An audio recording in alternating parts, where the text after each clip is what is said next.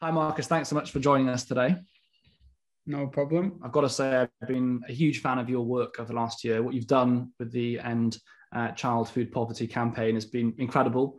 It must have been tough at times, but you've got to be proud of what you've achieved, right?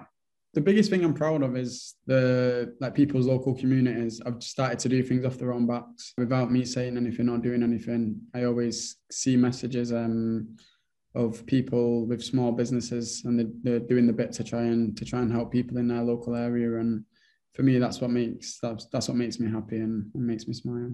Why is it so important for you? The main reason is because what we're speaking about is something that I went through.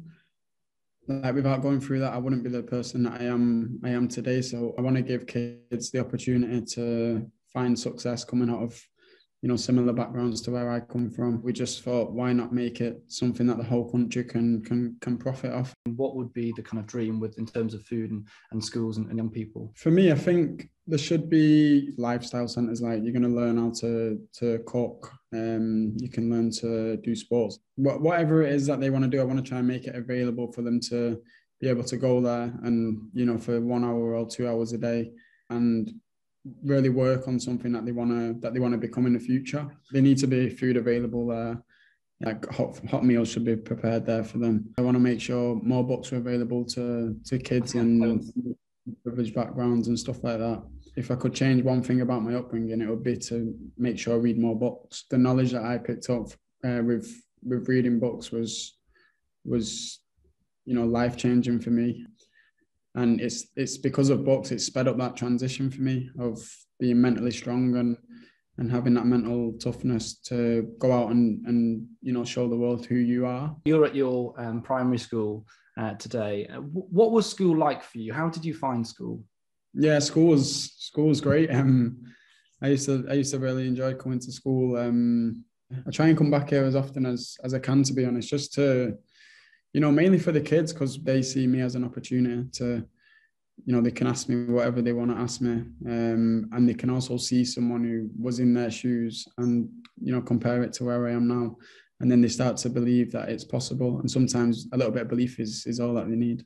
One of the things that we're doing Lorraine show is campaign education, and we're very, very proud of this. And personally, it matters to me so much that we support young kids and children at school, that it's a place of well-being, that they're looked after mentally, that we're giving them those tools. How important do you think it is that we prepare young kids for the outside world? School probably helped me a lot, more than what I could ever imagine. One of the biggest things for me anyway was stability. At home, there wasn't any stability, but at school, there was stability.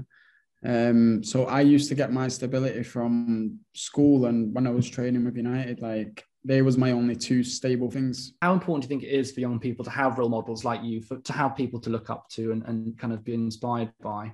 I think it's obviously important to have people to look up to, but it's also understanding that, yeah, that's my role model, but if you want to be successful like me, he's going to do it in his own way, and then that's the person that other people will then grow to look up to. I never learned that until I was about 14, 13. I always wanted to be like Wayne Rooney. Like, every day I was trying to copy Wayne Rooney. And then it got to about 13, 14, and I was like, yeah, I want to be like him, but without bringing my own personality and my own characteristics. Like, is there much point of being like Wayne Rooney number 2? Do you know what I mean? So I think bringing your own personality and characteristics is a massive thing, but to have a role model to guide you is just as important. Well, I love in your book that you talk about that idea of like being happy in who you are and loving yourself and being proud of who you are, because we're all different, we're all individual, we're all special in the same way, I think. Yeah, everyone's different, and everyone's journey to success is different. That's why I don't really agree with young kids being on social media 24/7.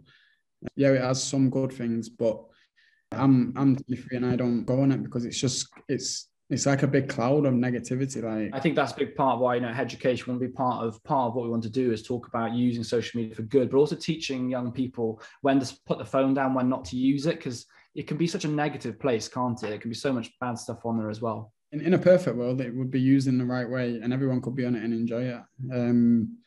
But yeah, until that happens, then I'm not a big fan of social media. Thank you so much for your time.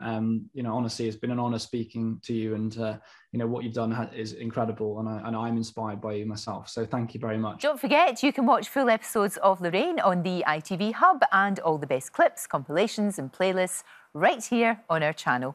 Just subscribe now and you'll never miss an upload. Click here to watch another video similar to this one, or click here to head to our channel's homepage to explore all of our exciting videos.